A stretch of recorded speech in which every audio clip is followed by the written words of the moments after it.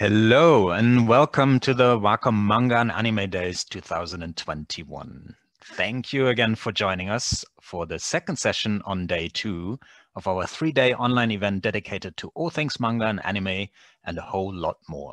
My name is Jeroen and I am very happy to be your moderator today.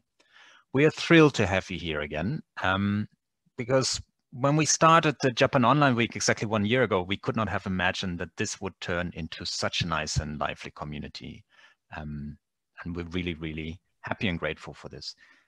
This event is brought to you in collaboration with our partners, Pixiv and Clip Studio Paint. And this session with Shiroku is all about cosplay. Before we jump into the talk, let me share some of the basic housekeeping rules with you. Our session will last approximately 1 hour with a dedicated Q&A session at the end. We will be keeping an eye on the chat, so feel free to send your questions anytime you wish. With so many people in the room, we probably won't be able to answer all the questions, but we will do our best. We are all here to learn from each other, so please be kind of each other and do not spam the chat. We see you socializing and sharing your accounts, and we're all for it. That's why we keep the YouTube live stream running for a full 10 hours a day. This will give you a lot of time to connect and socialize with each other. But during the sessions, we kindly ask you to keep the chat clean for session-related questions and commentary during the presentation. As you know, this talk is being recorded and will be shared on Wacom YouTube channel next week. Now, let me continue with a brief introduction of who we are, and let's see if I can bring this across better than the first time this morning.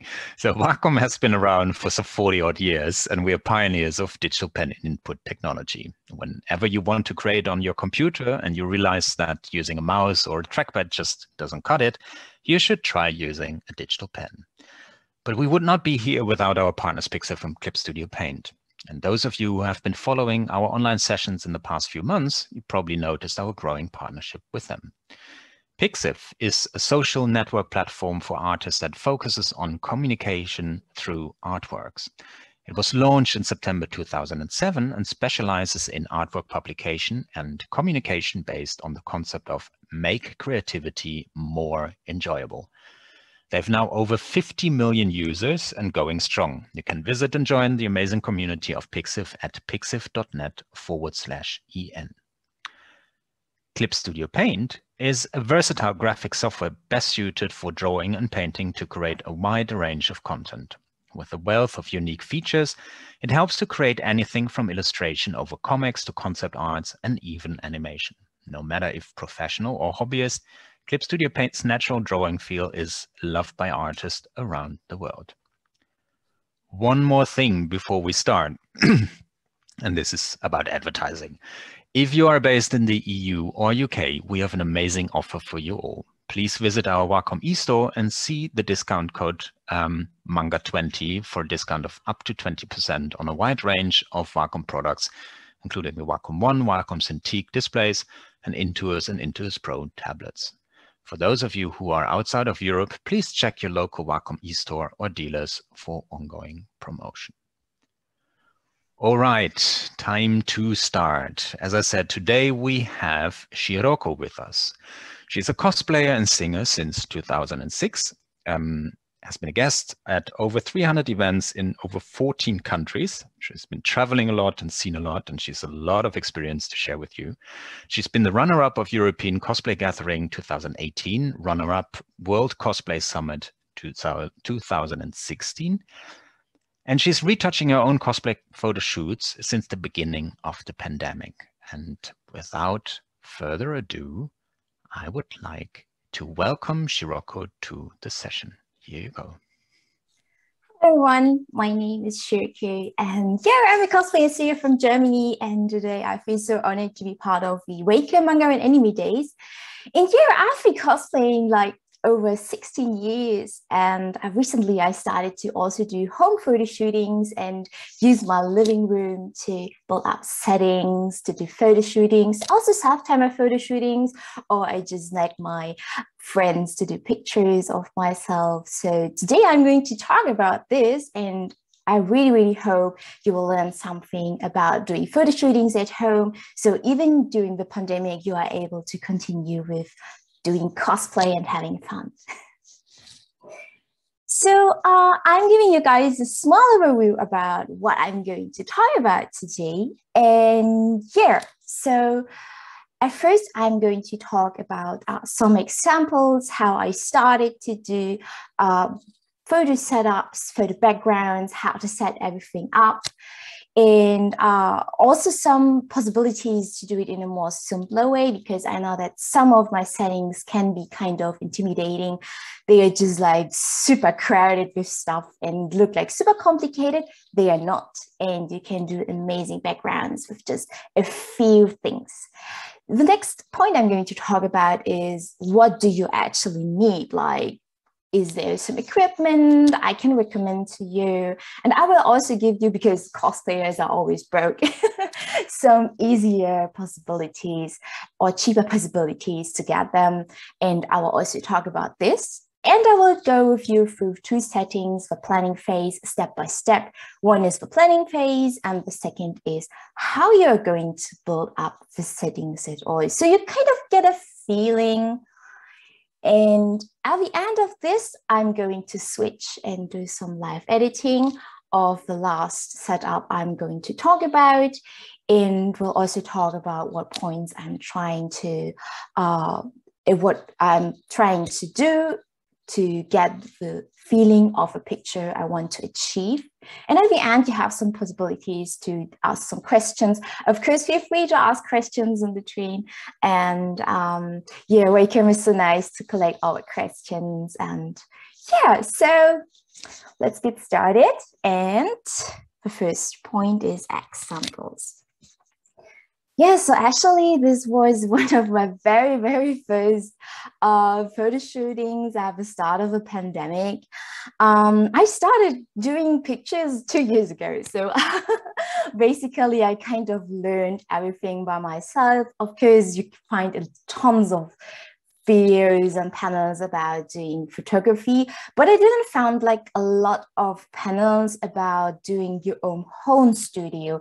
And this is actually why I'm trying to show people how you can change your living room. Like right now here, I'm sitting in my living room into a photo shooting space. And I got like so many questions, like, how do you actually start this? And my very first setup was just a fabric, like a white fabric, just taped with duct tape into the bookshelf. This was my old flat, so in case you don't recognize it, it's not the same room. And I just put like a white fabric there and used some organza fabric I had at home. Because I'm a cosplayer, I have tons of fabric. Yeah, I really have tons of fabric. And I just put my camera on a camera stand and try to make some pictures. I use this penguin to get up my light setting because I really love to work with flashes. You don't need flashes. I'm going to talk about this a bit later. I use a Canon, and Canon has something very unique, but I think also Nikon and Sony have this. You can connect actually your camera to your phone, which is pretty cool because you don't need a remote shutter. You can just like hold your phone in your hand and see actually the mirror or what your camera actually sees, which is pretty cool because then you now have to frame everything. And also if you have like corrections like ISO or shutter speed, you can also use the application to change the setups. And also you are able to focus. I don't know if this is the case also for other applications, but I can tell you that Canon is supporting this and it's like super helpful. But at the beginning, I'm always recommending people to do pictures like from everything, like the biggest frame you can get, and later cut it down in Photoshop. You will get a feeling how to frame things later, and then you can go without quality loss. Yeah, this is like how I was sitting there and flying to the camera. I was pretty tired, but I think that's fine. and this is actually the result. So you can see that this is like a really simple setup. And you can do something like this out of that, even if it's just in your home with just a white fabric. One recommendation, please iron it. It's if you have to iron it in Photoshop later, it's no, just don't do it. Just don't do it. Don't be me. Don't be me. Try to iron everything beforehand. So yeah, that was my very first photo shooting in my living room. And there are also other possibilities. Like this one is kind of level up. I have like back fabric in the background and flashes from behind and the front. So you can do a lot at home just with white fabric or with black fabric in the background. Here I also had some fog machine. If you use fog machine at home, please look if you have some fire alarm or something like this. If not, it could be interesting. But this is done in my living room, but in similar circumstances, so you don't always need like a lot to do your home studio. This is also one of my very first video and photo shootings at home. Here I only use natural light. I just used the windows, like setting wise in front of the opposite of the window and also from the window of the side. So I got enough light. And I just have this paravent. And if you have like something like this, for example, the shelf I have here, I bought this shelf because I thought it looked like kind of Japanese and you can use it for photo shootings. Yes, that was the reason I got this shelf. You can use it as well. So you don't always need to buy something or to get something or to put something up. It depends on what you have at home. Of course, with this setup, you can't do like full body photo shootings. That's actually a bit difficult, but like portrait, it's totally fine. And in this case, I also had, this was by the way, a cover photo shooting. And I just had my camera on the camera stand and just use the phone self timer to record it or to take the picture. And that's the result. Yeah, like this. Here in this case, I use white balance to get the bluish color into it. This is more like about photography stuff and something I don't want to talk about because there are plenty of videos you can find. But there are possibilities to set up your lighting like white balance or color correction on the cam itself, so you don't have to do it later on Photoshop. But of course, you can also do it on Photoshop if you want to. Okay. This is actually the kitchen of my best friend. And the photo shooting setting is super small. It was just like 2 to 1 meter. So you don't need that much space. I know that especially people living in the towns, like in Germany at least, you don't have that much place to build up your settings.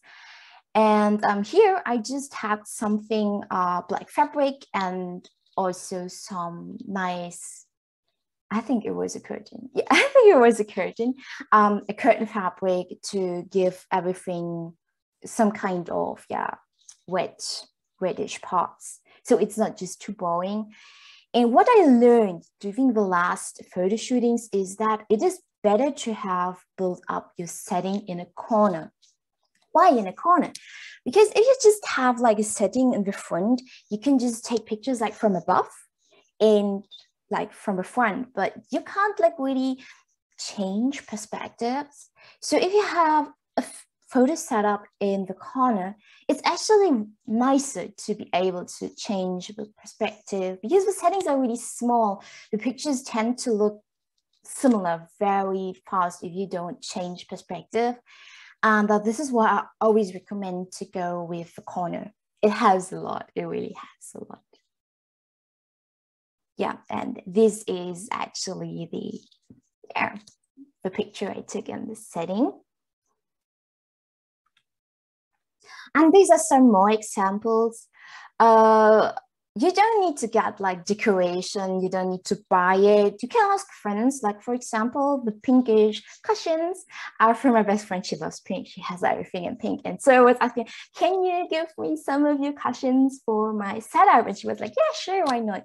And maybe, you know, I love penguins. And I did a penguin photo shooting. And yes, this is actually IKEA bedding I used as fabric. I won't recommend it because everyone is like, oh, this is IKEA. So I'm like, oh yeah, it's IKEA, sorry. But you see, you can use like very simple things to do your photo settings at home. Something I also learned about photo settings is that it kind of looks flat really easily if you just have a background. So what I try to do is to give some dimension to the setting itself. And this is why I like to put some flowers in the front, or to have some cushions in the front or in the back. So you have some kind of depth. There's like dimensions. It's not just like you're standing in front of a brick wall and doing some pictures, but to give you picture like some feel that you are in a room and not just in front of a wall. This is also an advice I can give you guys. Yeah, this is one of the settings. I just wanted to show you guys that the settings are really, really small, like really 1 to 2 meters. As her kitchen is not that huge. But there are a lot of possibilities, even if this place is very small. And at the end, I'm going to talk about a setting. This is about 1 to 1 meter 50, so even smaller. But you can already do a lot of beautiful pictures in it. So sometimes you have to like kind of arrange your living room because there's not that much space. But I think like 1 to 2 meter, a small corner, everyone can do it somehow in their living room. And here I have something different as a background, and this is why I also chose this picture. It is photography background. So it's not just fabric, but printed fabric. Please iron it as well. We did it like ironing. It has a lot later. And this is also possible, and there are many, many different types. I'm also going to talk about this later, like doing a point what you actually need for photo shootings at home. And yeah, this was also really nice to use because we have a lot of girlish cosplays. So we decided to go for something like flower wall type of a background, but there were also different like brick walls or like these very majestic like if you are in a castle background. So there are a lot of different types, and I will also talk about what you should avoid, because there were sometimes a photo background you shouldn't use because they're a bit problematic. This is the picture I took in this setting. She was lying down there in the small crony you can see there.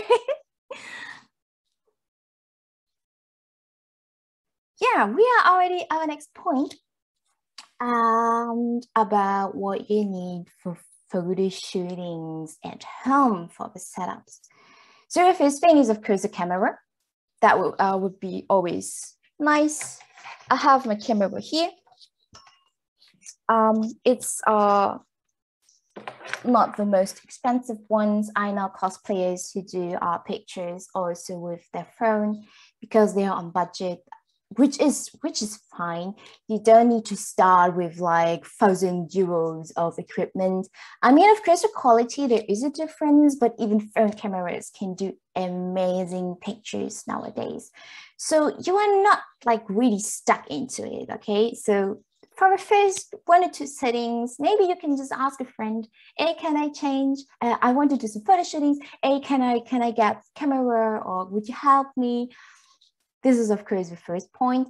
And like for the background, maybe you have already seen it, that I have kind of background stand. There are different qualities. Mine was very cheap. They start like with €30, but they can get better. The thing is, like, if you use it in the living room, try to get something very light, because you have to put it away and put it there. If you have a space to install something better, go for it. That's amazing. You have your own photo shooting space in your room then. And there's also the possibility to get some with black or white fabric. Normally, I would recommend to get your own fabric, because you can buy more fabric and build up the setting in the corner. These are mostly just like for frontal pictures or pictures from above only. So yeah, it's up to you how you want to start. Now I'm going to talk about the background pictures. Just let me drink something first. Stay hydrated. These two backgrounds are, in my opinion, very problematic. And can you kind of guess why? Because there's a light source in the picture.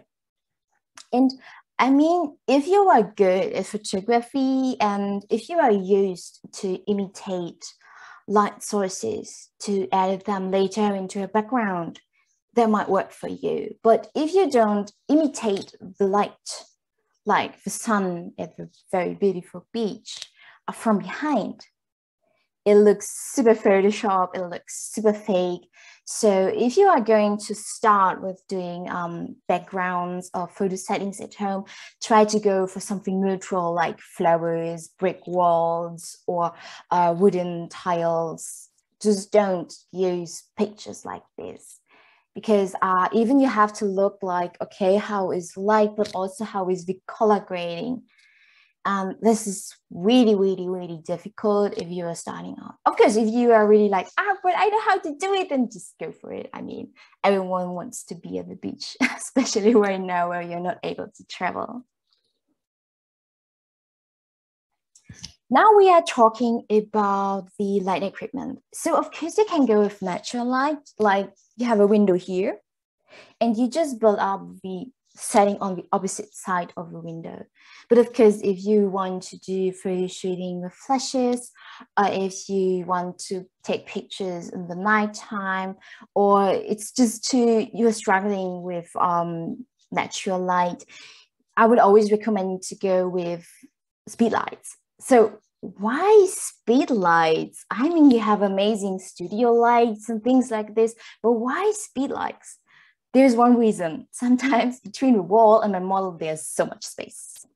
There's no more space to put anything behind her because my living room is not that huge. Some other people's living room might be even smaller. So a speed light is just like this, and you can just put it behind your model or just use a very small stand. That's fine. That works. But if you go with a really huge studio light, there's just no space. And because you are using just a very small space, and I always like to use wide angle lens, like 35 millimeters, because there is just no space. That's actually always the reason about that. You don't need that much power. So a speed light is actually perfect. I also like to use a softbox, like you can see right here, and the color gels.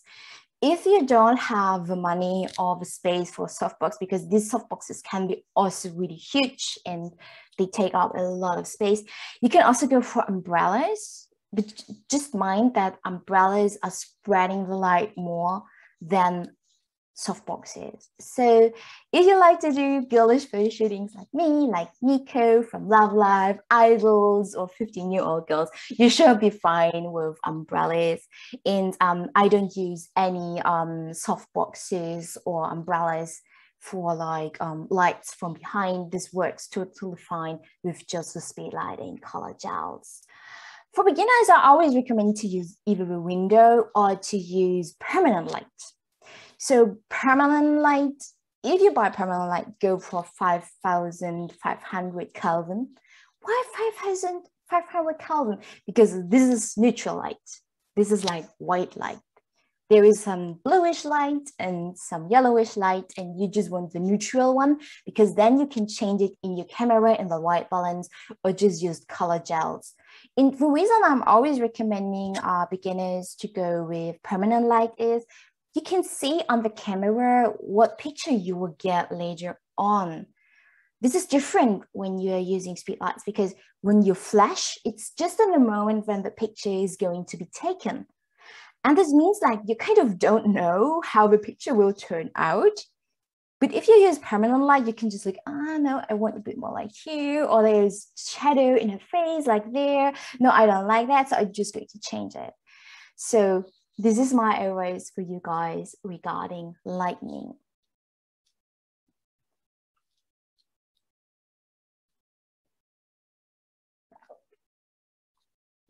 Of course, you need a camera stand and also a stand for your light equipment.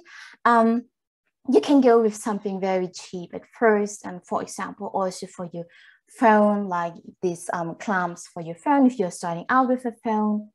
And if you don't have this application or a camera who can be connected to the application, there's also the possibility to get a remote shutter. There are different types, and it really depends what you want to do. They're amazing and cheap ones for phones, for example. So just check out whatever they have and yeah, choose one of your desire. And of course, decoration. Yeah, decoration. Actually, I was surprised how much stuff I have at home I can use for photo shootings. So you don't always have to go to buy something. Like, of course, it's always nice to have some basic things like fabrics, like flowers. Oh, I bought so many flowers in the last 2 years. But normally you have so much things and decorations in your home, or you can ask friends. I have amazing friends, they have amazing apartments, and I just go like, thank you for all the decoration I can use. So there are many possibilities, and you don't always need to buy something. And my friend also likes to go to flea market with me and go, oh, this looks nice, so an exciting, oh yeah, and you just take it. So yeah, it can be kind of expensive, but you can keep it on budget if you want to. So now we are going to the planning phase. Oh gosh, I'm talking so much. Just let me drink something.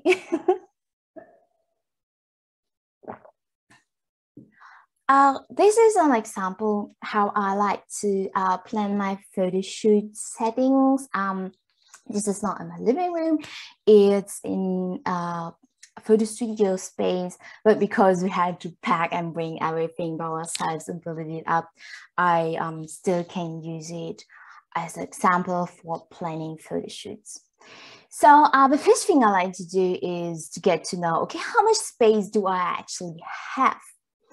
And then I'm thinking about, okay, what setting I want to get. For example, I was like, okay, I'll have something like Japanese style costumes. So this is why I'm going for kimono things, kimono fabrics, or eventually or a parawind in the back. So it looks kind of Japanese. And the first thing I'm doing is like doing a scribble about what I want to build up.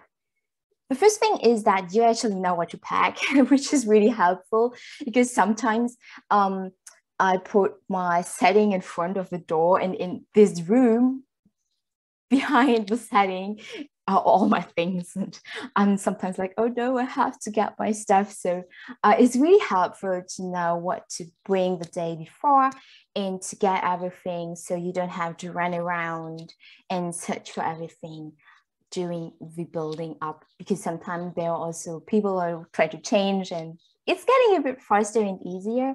And the next thing is that you can kind of check, okay, this looks pretty nice, but there is like something missing like in front or something missing in this corner. Maybe do I have something which I can put there? You kind of get a feeling for the setting itself. And it also helps if you want to do pictures with friends like, hey, this is the setting. Do you have a cosplay you want to take pictures on there? And it really helps to imagine how the setting will look like. And also when you build up things like, for example, in the scribble, I can see, okay, there's a parawind behind the shelf. So the first thing I'm going to build up is the parawind. It happened to me not only once, that I realized, oh no, I should have put the umbrella behind the shelf first. And it helps in general with the planning phase and everything. But I can tell you that, I mean, in this case, it's surprisingly similar to the end result. I was surprised by myself, but it will never be like your plan and scribble it. So if it's not the same, just don't mind. It's something like this. So yeah. And down there is one of the results of the picture. So you can see that actually the settings, they look nice, but like not really appealing. And sometimes you have a feeling that the setting is just super crushed and put with too many things. Like it's just too crowded with stuff. You will see it actually in the next setting. But when you take the picture, it's like, no, it looks actually really nice. So don't be blinded. If you take a picture and find kind of the best angle of it, the setting can be really amazing, even if it's very simple and looks quite plain. So now I'm going to, oh yeah, next picture is the result of also the same setting. One of my favorite pictures. And yeah, this is in this room. This is why I have Repelmer right now in this room. How I built it up my last setting here. So you can see that there's actually the bookshelf behind me. And I have my sewing machine on the table. So I kind of decided to put a parent in front of the table and the sewing machine. And attached a lot of OBs. I have so many yukata kimonos, so I just took them there and just taped them onto the shelf. There are also possibilities to use clamps. It's not very professional to tape it, but it works. And we cosplayers love tape. I used the background system in this case, not for the back of the photo setting, but for the front. And the reason is, as I mentioned before, I wanted to get some dimension. And I really like it if you can like take pictures from above and there's something in the front. And if you use like about 1.8 f, it looks like super soft and nice. So I can always recommend to do something like this for girlish and cute pictures. Also here, I built it up in a corner. It's sadly not on the opposite side of the window, but I used flashes, so it was fine in this case. Yeah, some more decorations and organza. And now I'm pulling up the flowers like this. So you can kind of have things in the upper part, but you can take pictures in between and also put some decorations on the floor. It's really small. You can, I think you can kind of see how small it actually is. Yeah, this is the setting line of decorations, and with also I put a table in the front also to get some dimension.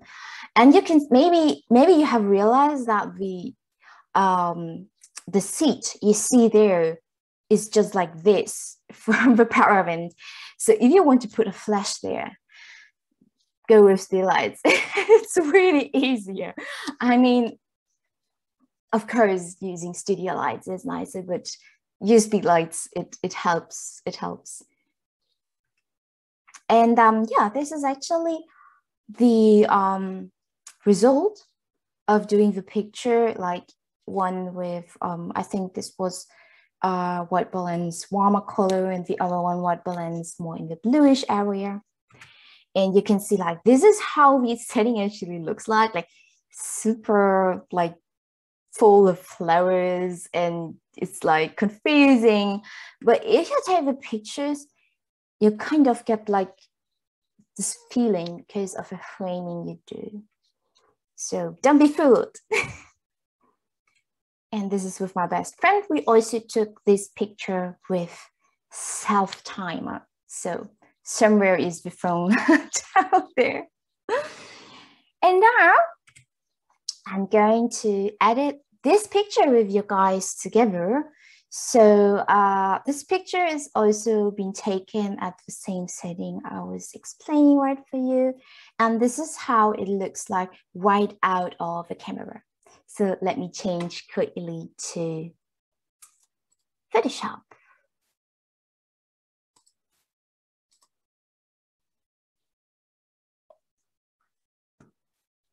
So for editing, I'm using this Wacom one, and this is camera raw. And I already did some adjustments, like what is the feeling I want to get from this picture?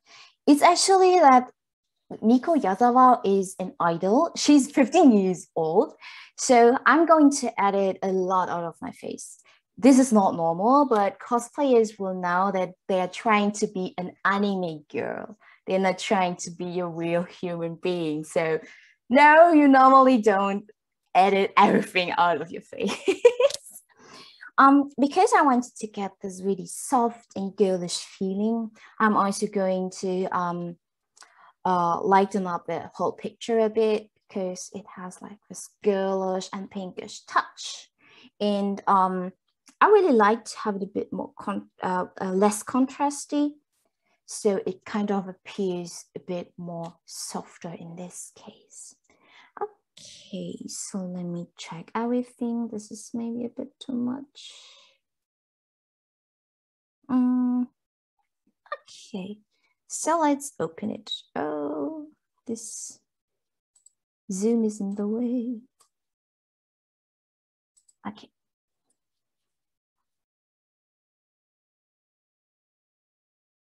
It's German, but I try to translate everything. So yeah, this is the picture of the camera raw. And what I always like to do is the first thing is to duplicate the background layer. Okay. So the reason I really like to duplicate the layer is that first, you have a background layer. And if you mess something up, you still have a background layer. So sometimes I'm going to put steps together at first because my laptop has not that much RAM and I need to push it together. Normally you just leave it all like this, but if there is something, you can just go a step back. And this is why I always keep the background layer there as it is. So the first thing I'm going to do is I'm going to liquefy this picture. So going for liquefier. Okay, I can't because my RAM is full. I don't know what to do about this. Okay, maybe I have to do it on here right now. Okay. Normally I would do it on liquefier, but because I can't, I would just use this one here. Okay, why can't I? I think I have to restart Photoshop. Okay, just give me a moment. I'm sorry about that. Let me just restart quickly Photoshop.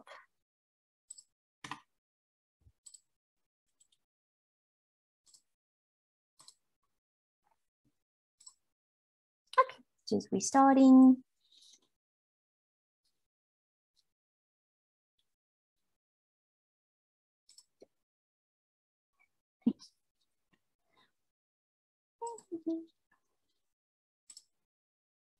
Okay, Photoshop. Okay, it's opening again. That's amazing. So, okay, I'm just opening it again. And now let's hope it's working. Okay.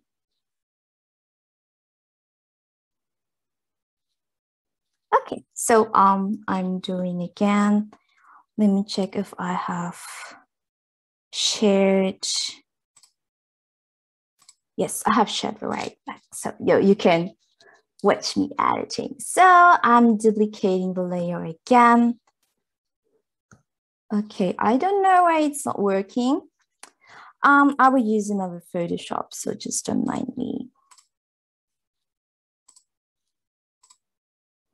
Or maybe I have an idea. Just give me a minute.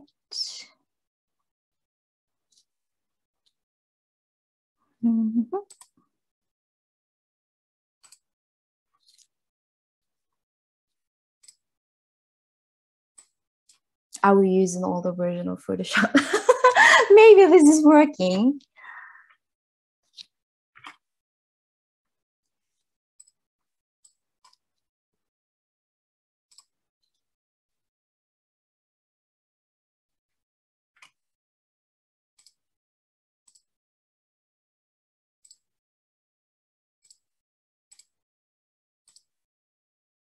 Okay, let's try it within all the Photoshop and let's hope it's working. I'm sorry about that.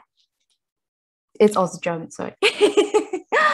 All German. Okay, so this is the picture out of a camera and from camera raw, and now I'm going to duplicate it again and going for liquefying.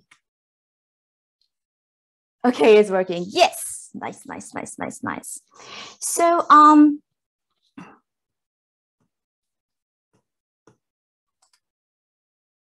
okay, oh, that was just too fast in my case. So maybe I realized in this picture that the eyes are slightly different. This happens. No one has like two perfect eyes. Anime figures have them.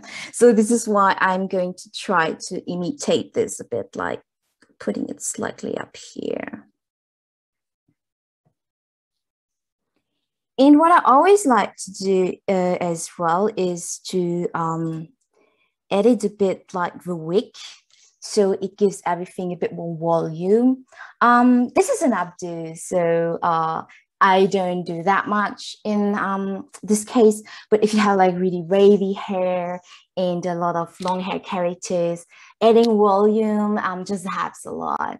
And normally I would also do some cleanup of the wig itself, like in this case. This is something I will do later in Photoshop itself. So I need like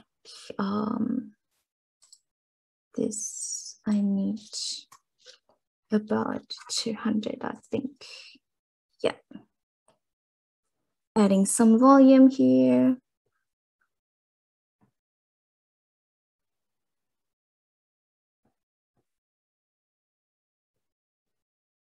Okay, try that it looks natural and not liquefied, which can be a challenge.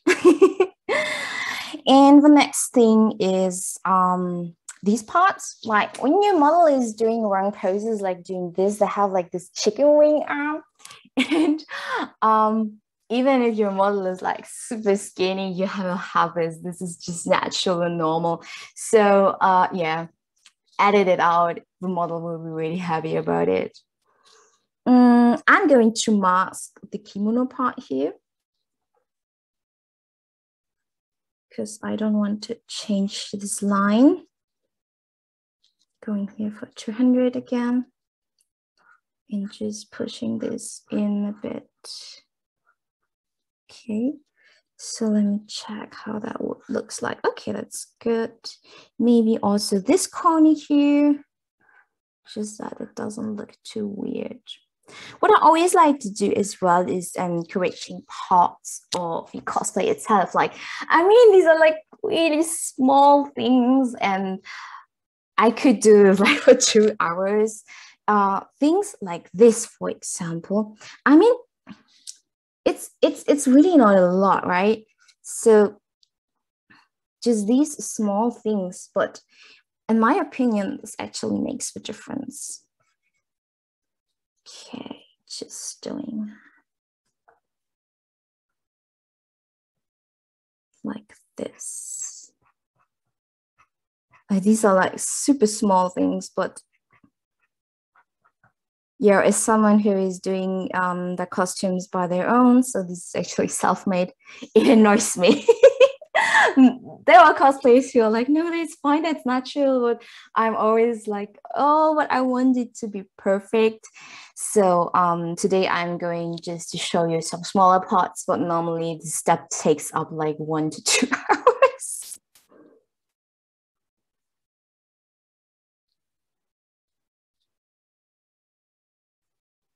Yeah, like this. Okay. So just to show you the difference, it's just really slightly. Of course, you can do more, but like this, I already think it makes a difference how a cosplay looks like. So because I'm a bit afraid that my laptop is crashing again, I'm just merging it with a background. Normally you don't do this, don't do it. Just leave all the layers open, but because I'm just a bit afraid, I'm not going to do this today. The next step I'm going to do is skin editing. And how do I do skin editing? So there is a technique, this is called, I think, I actually don't know the word in English, but I'm going to explain it to you, no problem. You are trying to separate the color and the structure of a picture. So you have just the color of the skin and the structure of the skin. And this helps a lot with editing, and I will now show you how it's going to work. So at first you need to duplicate the last layer 2 times. I always like to group it, and normally I will also call this group skin. Sometimes I'm too lazy because I want to finish a picture very fast and I'm not going to do this, but it helps so much to do groups and to name them, because later you have like 20 of these and you're like, which was the screen one? So the first layer I'm going to choose right now, I'm going to filter, blur, and selective blur, and I'm just blurring everything out of it. So let me just check if this is okay. Just gonna black to the face. Yes, yes, that's okay. Maybe a bit more blur would be okay, but in this case, I'm just going for this. So you just have a very, very, very blurry picture.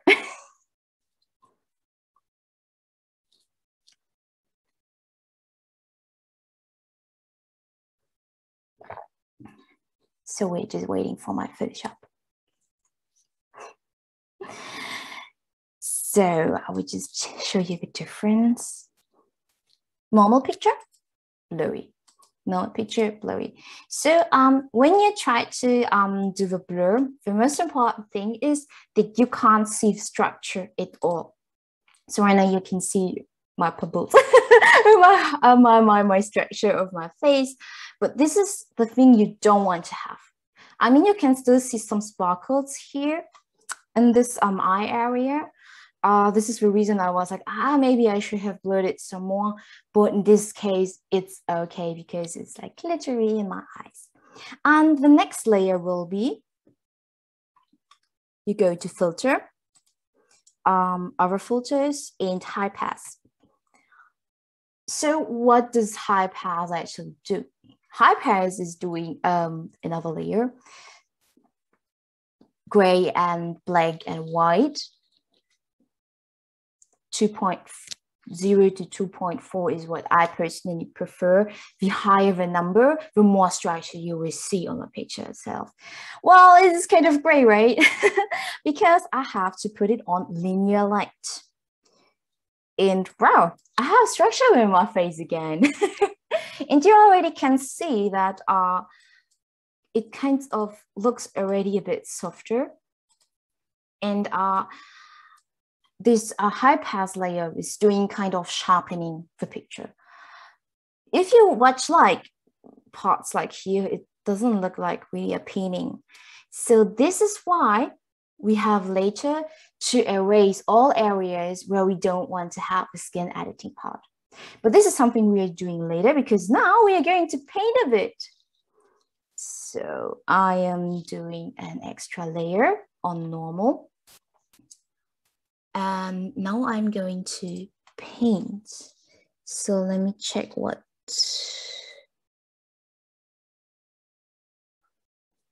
I've used another brush at the other Photoshop, so I kind of need to check this. I will use a normal brush for now. And what I do is I'm going to take the color like under the eye a bit deeper here, and I just paint. And what I actually do is, maybe you can see it, that there is still the structure, right? So why is there still the structure? Because the structure layer is over the skin layer here. And here you can see what I painted. Have to kind of Oh no, I used the wrong layer. Just give me a moment. Yeah. So like this. So what I'm doing right now here is also I'm sampling, not directly under the eyes because you want to get rid of the eye circles. And I'm just using this. Can I have another brush here? Okay, this might work. Yeah, that's better. It was a bit too big, but I can now like going for this case sampling again and drawing. Of course, 15-year-old perfect adult anime girls don't have these lines here. So I'm also going to erase them.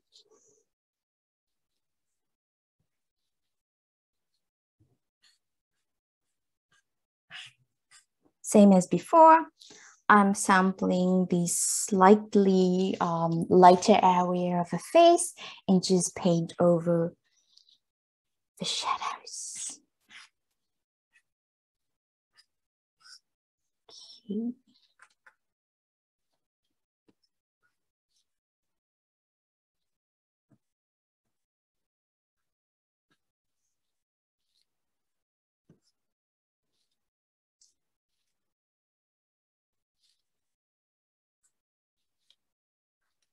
So let me check.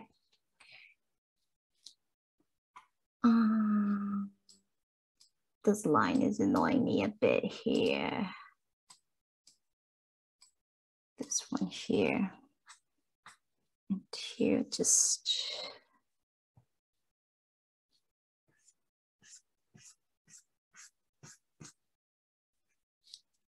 Okay. So maybe you have realized that I have some structures I don't really like here. For example, this area.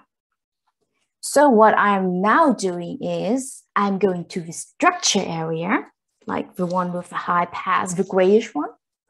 And now I'm going to use this copy tool.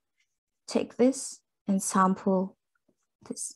And suddenly everything is gone. This is why you are separating structure from color, because now it's much easier to edit out structures you don't want to have and to edit out color you don't want to have without touching the structure or the color itself. So that's why I really love and use a lot this technique.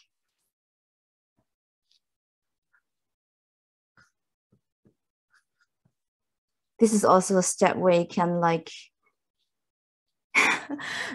this can take forever.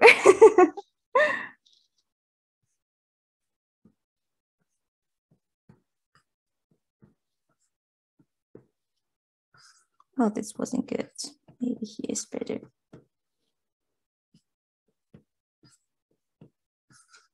I would just do it quickly. Normally, I'm giving myself more time with that. But if I would go the normal routine, you will be stuck here forever, I think. So the good thing about this is also you can edit all the hair you don't like. Like this one. No, I don't like that. So I'm going just to take this, paint it away. Also here, this one is like, no. The best thing is, of course, that you don't have parts like this, so you don't have to edit it. But that's why it's actually really nice to use this technique, because it always makes editing also with hair a bit easier. Okay, this might take a bit more time here, so I'm just doing it not as clean as I would do normally. Okay. So, okay, this is a bit too much on this side, so that's why I'm going to erase the color a bit here. So it looks a bit more natural. So I will show you the before and after. Now and after. So yeah, that makes a huge difference. It won't stay like this because this is like too much of everything. But for me, it's easier to have too much from everything and to tone it down later so you can see what you're actually doing. The next thing I'm going to do is that I'm going to apply these layers only on the face and of course the arms and shoulders. So just where you have skin. This is the reason why I grouped everything, one group, and I'm going to mask it. And this mask is pretty cool because if you paint there in black, you won't see the layer in this group. If you paint it in white, you can see it. So what I'm doing is right now, everything's black, so everything is gone. And now I'm just going into this layer using white and paint it in like this.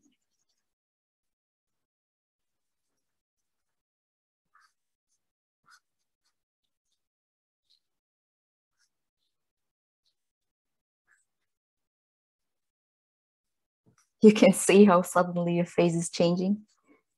Yeah, I think here you can see it.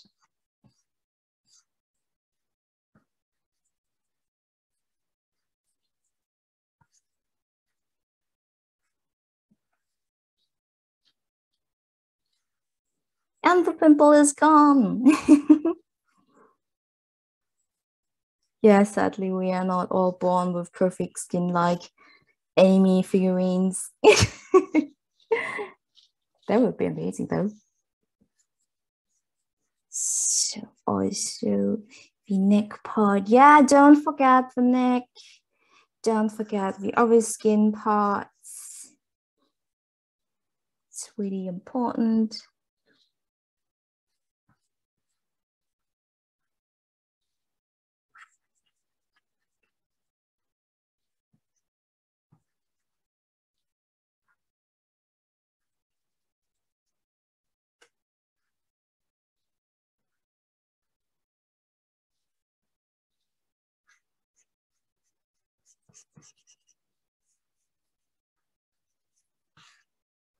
I try to maintain the lines like at the hand, or I don't paint over the lips because it looks really weird. I can show it to you if I paint over the lips.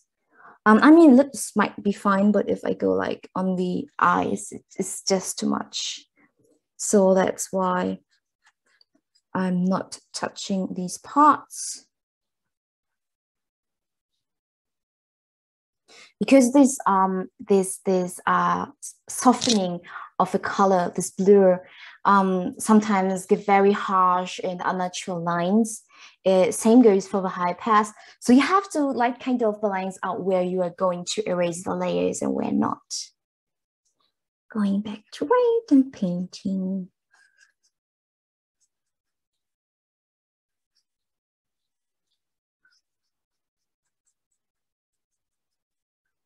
I could use a bigger brush, sorry. I'm normally used to use very small brushes so it can be more accurate. I'm normally more accurate, I promise, really.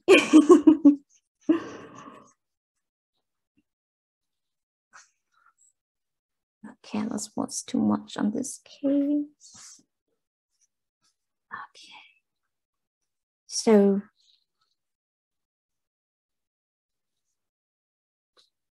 are these my legs? Oh no, these are not my legs. Oh, but I forgot my hands. I have hands down here. Oh goodness. Oh, what's the point? I have two hands. Oh, this was black. Going for white.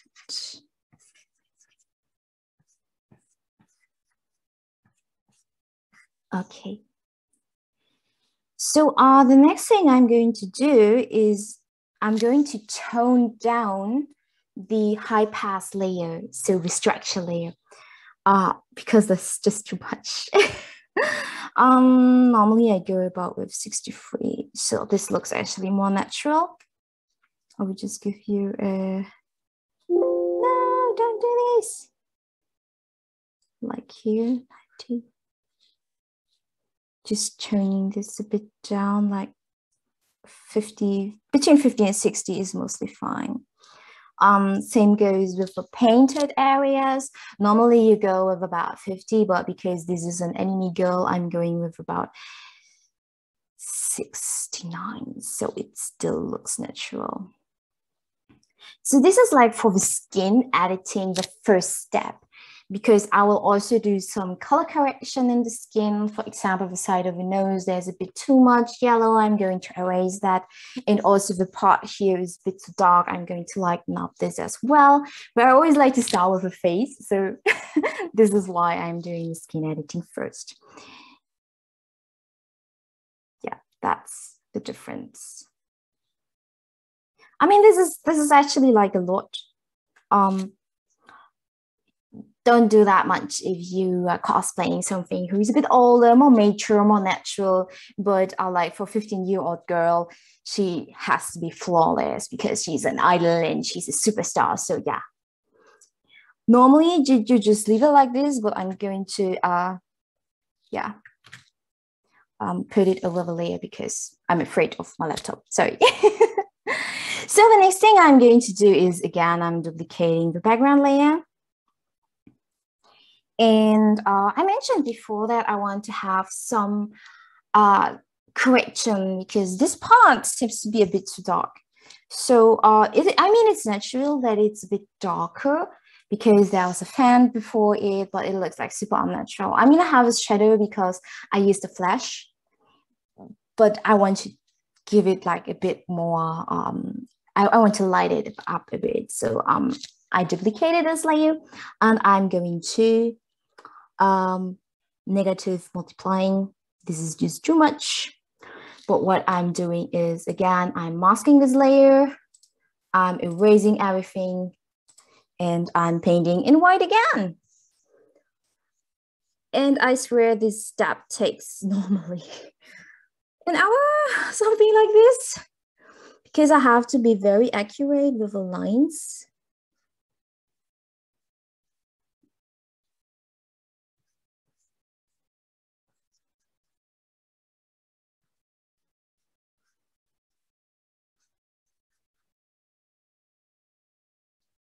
This is just too much. Yeah, like that.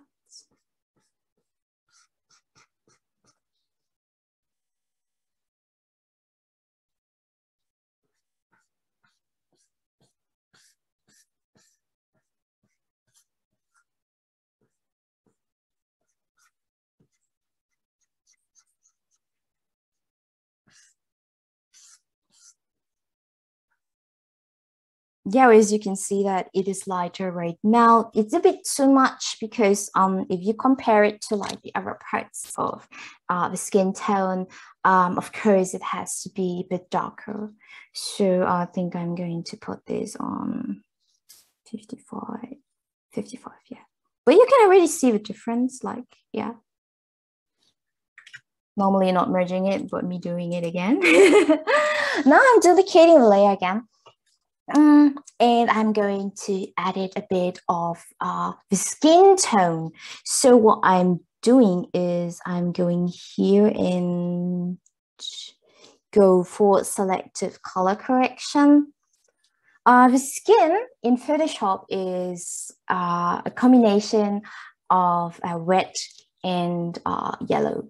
And like my personal skin tone is a bit yellowish. This is why I have to sometimes edit it out a bit yellowish. Like European people tend to have more blue in their face. So it really depends on the model you have right now. It's just that in my case, erasing out of the reddish parts of the skin, the yellow one works the best. So this is just too much. And this is why we here already have a masking layer. And we are doing the same. And now I'm just applying this layer on the parts which are, in my opinion, just too yellowish.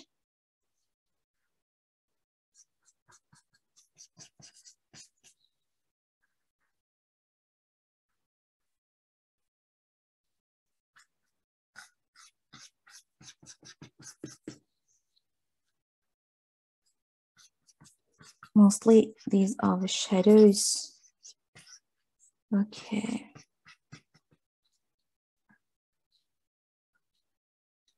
Here as well. And I have to soften it out in this case. So I'm going to, like this. And as this is also too much, I'm going to 50 about, it depends. I think like this should be fine. So, I mean, it's not much, but for me, I can see it. So I'm duplicating layer again. And the next thing I'm now going to add it is the makeup and the eye color. So Nico Yagawa has actually red eyes, but because I had several costumes in this case, I decided to go with one contact lens so I don't have to change my contact lenses all the time. And I also used a pretty plain makeup because I had like also other cosplays, and sometimes I'm doing new makeup, sometimes I don't. So it actually depends. In this case, I didn't. So I can show you guys also how to edit the makeup here. First, I'm going to do my eye color. I'm using a new layer. She has red eyes. Yes, very natural, right? So I'm going like this and just paint it reddish.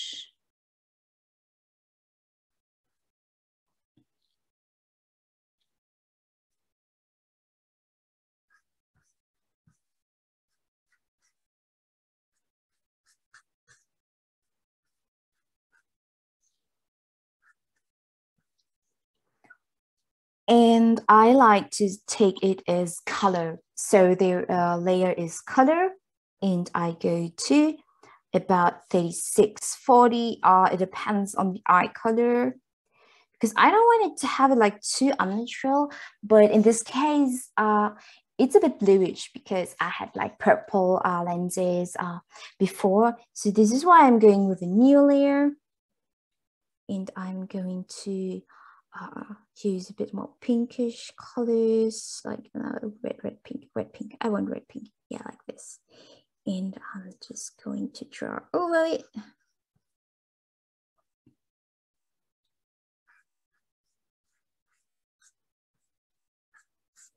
Yeah, just. And then I go to soft lightning. Soft, very soft lightning. There. Soft lightning. This is also too much, so I'm turning it down like this. So let's group these two so I can show you the difference before, after. So this is a very simple way to actually change your eye color, and it doesn't look like super unnatural. I mean, these are red eyes, they are unnatural, but it doesn't look like too much. Of course, I have contact lenses on red, but this works actually pretty well. What I sometimes also like to do is to intensify a bit the eyes. So I'm going to use black and paint the eye with black. Just give me another brush. This one maybe like this. Okay, you have to.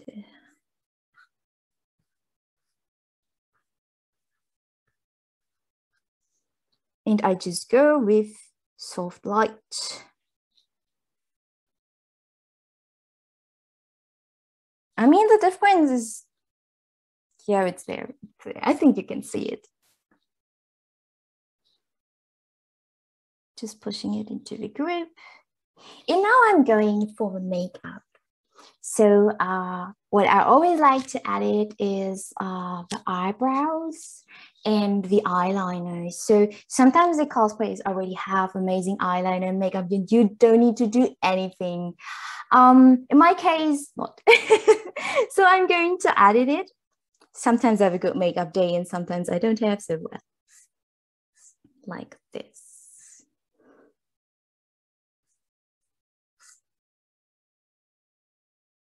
Just painting the eyebrows like that.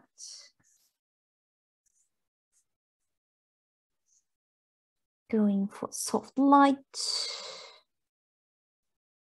and soft softening that a bit, like here. And of course, erasing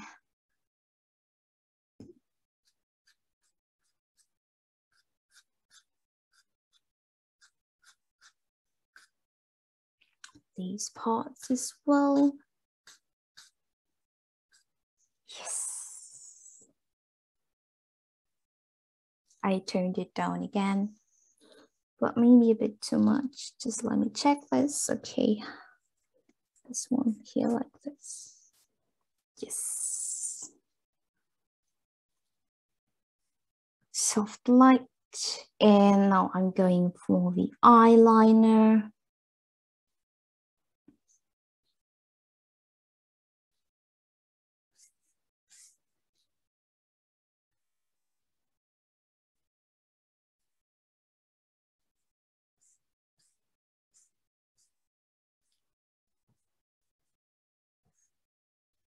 It feels a bit like drawing.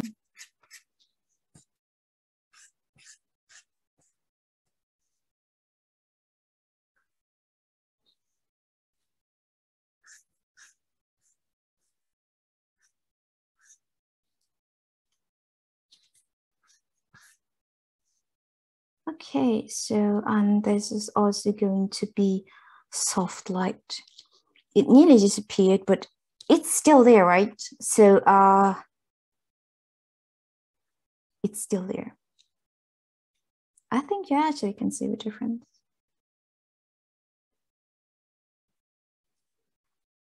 You can see it a bit like in the face that I had some reddish eyeshadows there. It sadly disappeared kind of. Okay, let me just sample that, like this color is good.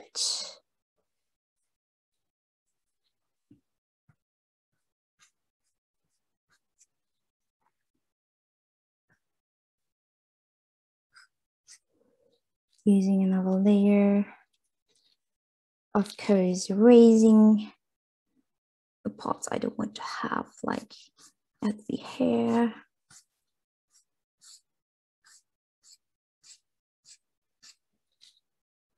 Like this. Oh, this is why you use a mask instead of erasing directly on there. And going for soft light again.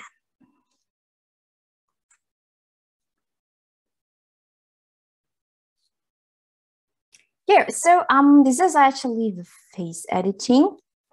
And oh my goodness, it's like not done at all, because of course I also want to add the background. So what we are going to do is we are going to merge everything together in now going to the background. So what do I actually want to have? I want to have something very girlish, very nice, very soft.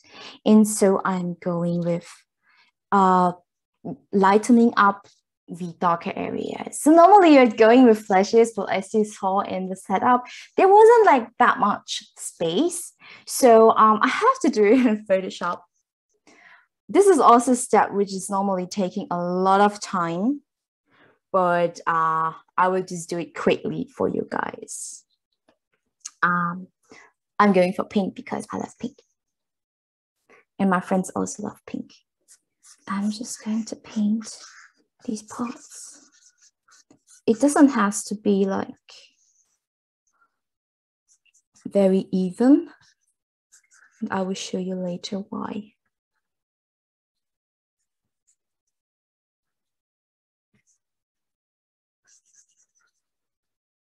Yeah, of course, if you did this step during your photo shooting, you don't have to do it via Photoshop later on, but well,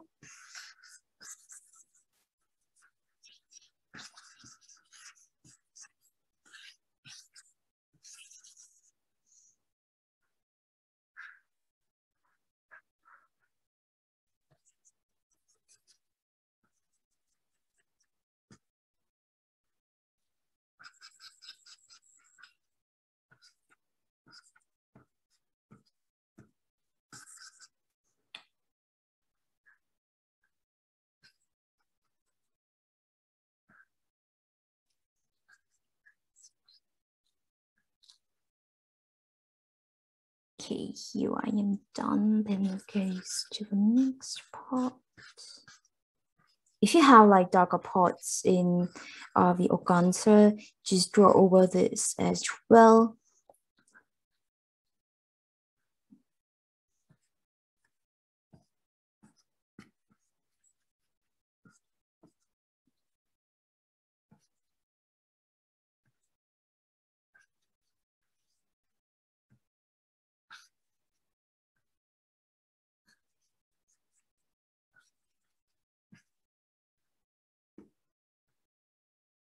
Like this parts.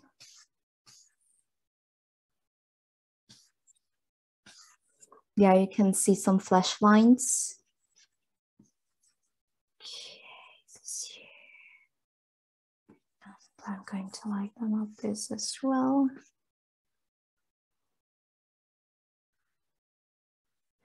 Okay.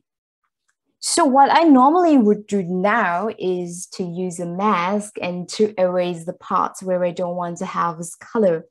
I will just show you quickly, but I won't show it to the whole picture because this will take too much time, but so just you get a feeling of it. Like this.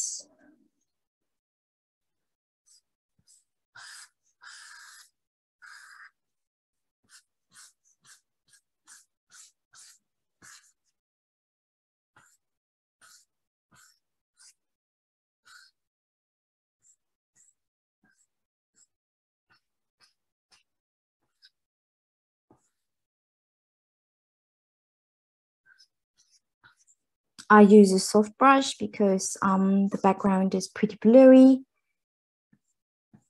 So harsh lines might look very unnatural. So, and I would do this like on every decoration part of this background.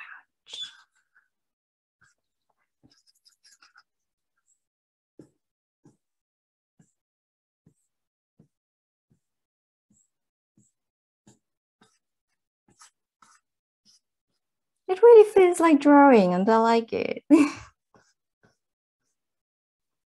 also kind of, when you're very stressed, you can just edit a picture because it's like just so satisfying and you can take your time.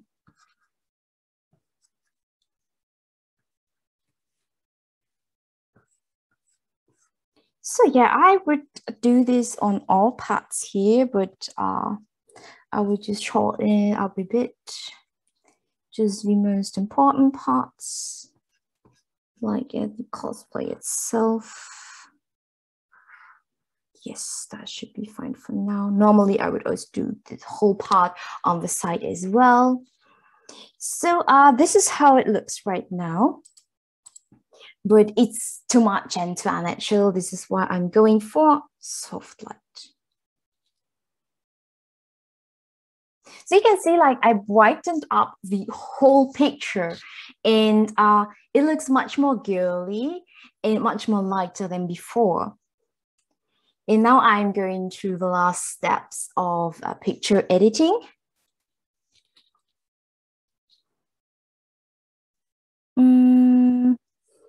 And what I would do actually is I have some parts in the picture I want to darken a bit, and some parts in the picture I want to light them up. And I know there are different techniques, and I'm a person who just likes to paint into the picture. So like for the darker parts, because I think purple should be okay. It kind of fits the whole picture. Let's do 21. This.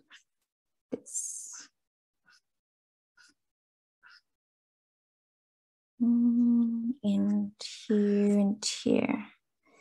Okay, this should be fine. I'm going to soft light again. And now I'm going for lighter parts. Therefore, I want something pinkish because I really like it. And you can see like it immediately gets softer. It has like this girly and dreamish look I'm aiming for. I will keep this layer on normal because it also erases a bit of a contrast. If I would go to soft light, the contrast will be still there and just the light is a bit softer, but I want to erase the contrast of these parts because like here, it's just too dark in this case, right? And I mean, I'm fine with me being pretty dark and pretty contrasty, but I want the background to go back a bit. So it has a soft and dreamy feeling in the background, but still the model itself is sharp. Yeah, like this is just, okay, maybe going a bit down as well. And now I'm doing an overlay like here.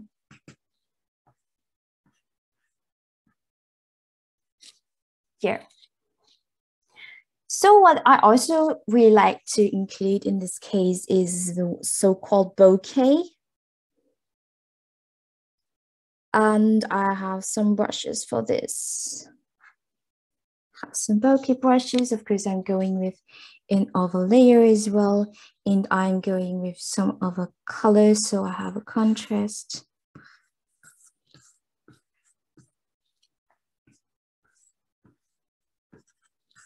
It's really just very light.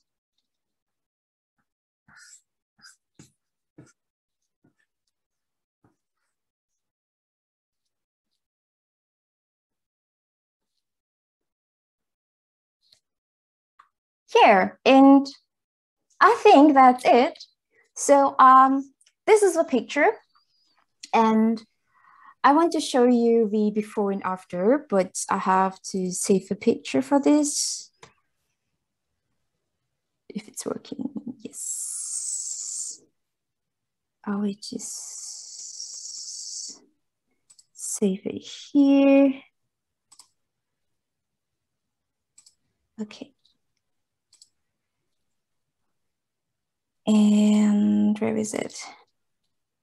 Oh, I can do it like this. That's good. So, yeah. So you have the picture I took, and the picture I edited out of the picture I took. So you can see that there is actually quite a difference. And of course, I did a lot of editing for the lighting, for the face, and also for the color. But I think that's the difference. And this is why, in my opinion, you should invest into editing because it gives the pictures the final and amazing touch. Yeah, so I think I'm done with my editing and everything. Thanks so much for your patience. And if you have any questions, just let me know. Yes. Okay. Shiroku, thank you so much for the session so far. And we noticed that the audience is like very heavily focused on the session, and and there were actually quite a few questions. So let me dive into some of them. Yes, maybe an easy question to warm up a little bit. Okay. What is your favorite cosplay costume? Oh, what is the favorite cosplay I ever did? So I have like two types of costumes. One costume is Nico Yazava, the picture I'm right now editing. I really love her costumes because they're very girly and I feel very girly and comfortable. And if I went around at conventions, outfits are really easy for conventions to move around. But if it's like my favorite costume I have ever done is my World Cosplay Championship final cosplay I worked on. And I kind of hate it, but I kind of love it because it's like this love-hate. I have been working on this costume for 7 months, 4 to 8 hours a day. Wow. And yeah, you kind of get bored a lot and you kind of like, when is it finally finished? But I mean, I'm super proud. I did it. I survived somehow. And this is why this is one of my favorite costumes I've ever made. Yeah. Do you create all your costumes all by yourself from scratch, or do you work with board elements, and how would the split be? So far I have only done 2 weeks by myself. Normally I buy wigs and style them, and shoes I also buy them as well and transform them with fabrics and everything. What I recently like to do is, like, for example, if you have like lots of costumes, they have a lot of prints, and sometimes you can't get the print you want to get. So I'm ordering the costume at 5XL. It AliExpress, you just take the fabric, or I just get a costume and change it. But normally I'm doing costumes from scratch, yes. Wow. As we can see here in the picture, props are also super important. Yes. What are good materials or what are good sources for props? So if you go for backgrounds, especially for background fabric, of course you can take paper, but paper, you get them in like huge rolls, and if you don't have the space and the muscles to carry it because they're really heavy, I would always recommend to go with cotton backgrounds because you can iron them, you can put them away. That's actually easier. I'm honest, the flowers I buy are the cheapest you can ever get. So you have to look at what you actually want.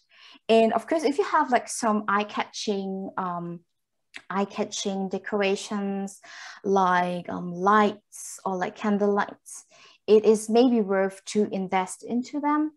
But if you go like for flowers, like smaller decorations, you can go for very cheap ones. What I can also tell you is don't use glass. No, don't use real glass, because if your cosplayer has like long sleeves or tails, they just swap and then it just falls down. Right. It can be very, very, very dangerous. And please don't use real candles. use LED flicker candles. You can't see it of a picture at all. A lot of things are disappearing in the picture. So even if these flowers are like super cheap ones like got on AliExpress, you can't see it because it just disappears in the picture. Yeah. Good and very helpful security advice at yes. this point. No fire, please. No fire in the house. Looking at this picture, there's a lot that goes into it. How do you plan an image with all those different elements? So I think I talked a lot about how I'm planning the settings itself. So I will concentrate more onto the picture itself. So in this case, I was very lucky that I have a good friend to take the pictures of me. And I always like to go with the golden cut. Is it called golden cut? Right. Is 1313? Okay, golden cut.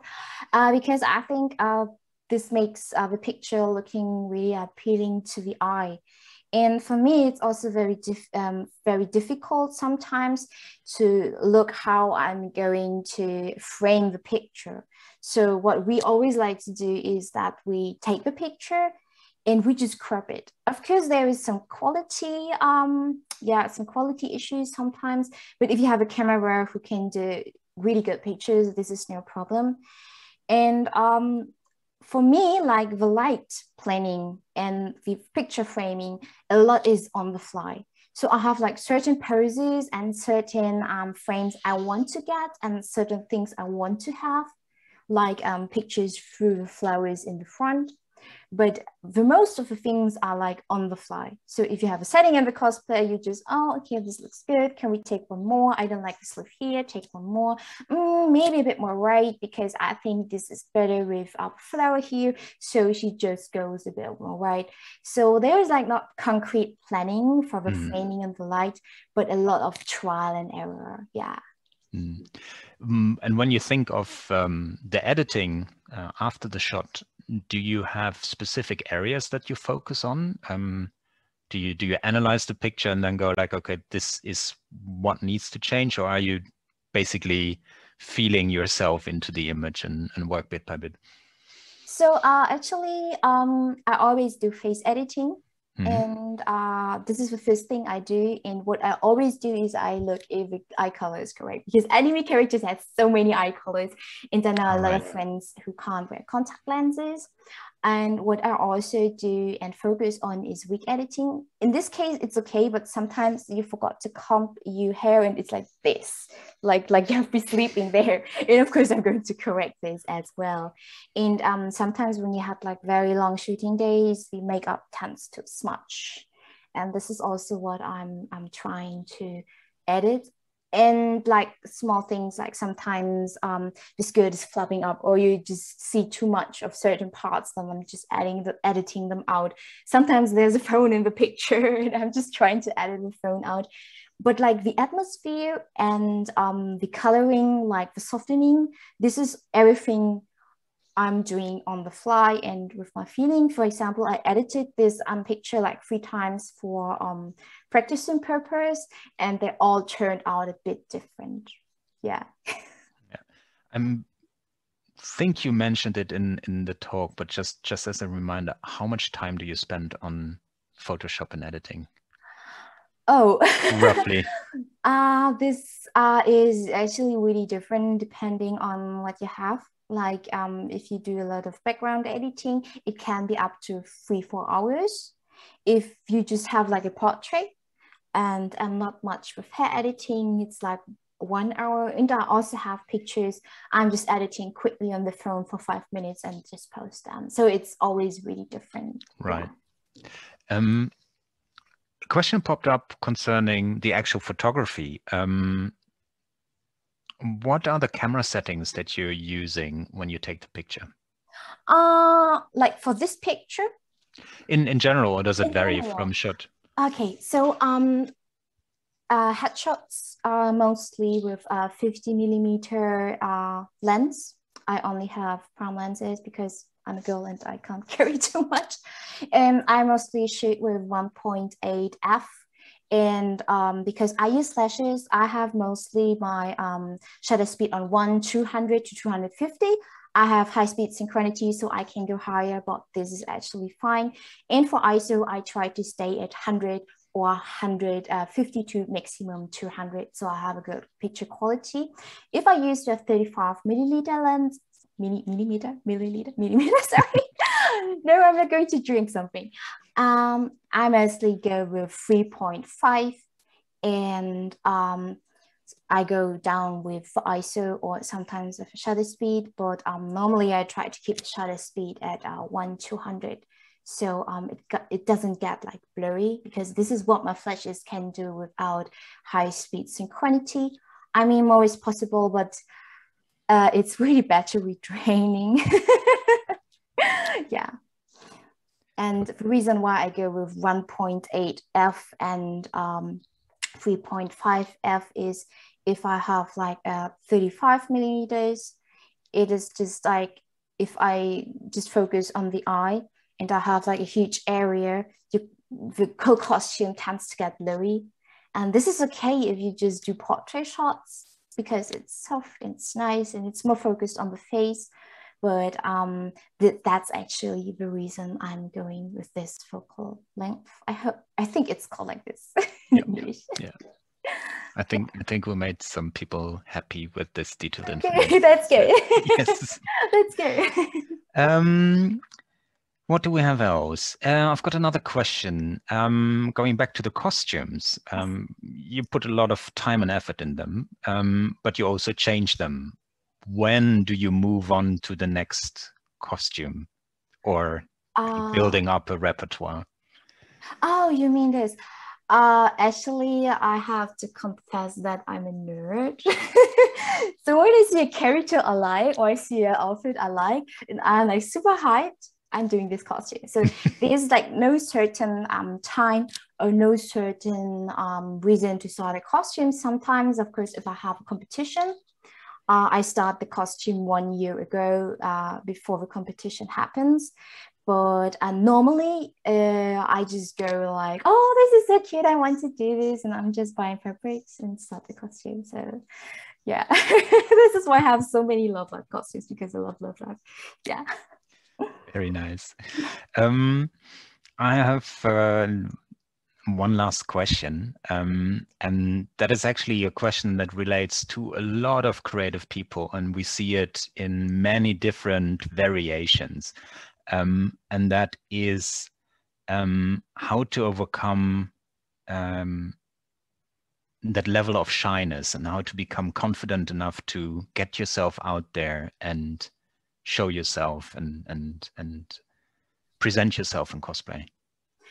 So I think I have a bit different story than most of the people because I started singing before doing cosplaying. So if you want to sing in front of people, you have no choice. You have to go on stage and sing. So I kind of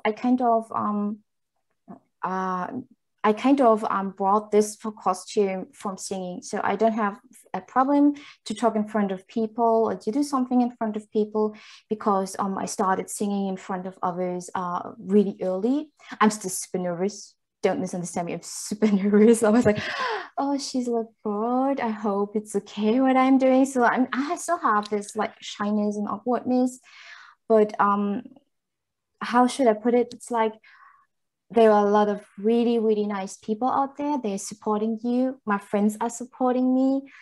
And I kind of see when people are reacting to what I'm doing and supporting me and what I love doing. And this really helps a lot because not everyone has this. And this is why I'm very thankful about it. At the beginning, it was like, actually, Actually, I need to tell you this story. The first time I started a competition with my partner was, if you do this competition with me and we win some place, I will buy you a huge penguin. Yeah, we won the competition. Is that the penguin in the back? No, it's another one. It's bigger than this. This is one I got because I won the competition. So she kind of motivated me, and she also told me that I'm good enough because I had like the fear that I'm not good enough, that I'm dragging her down. But she said, no, it's okay.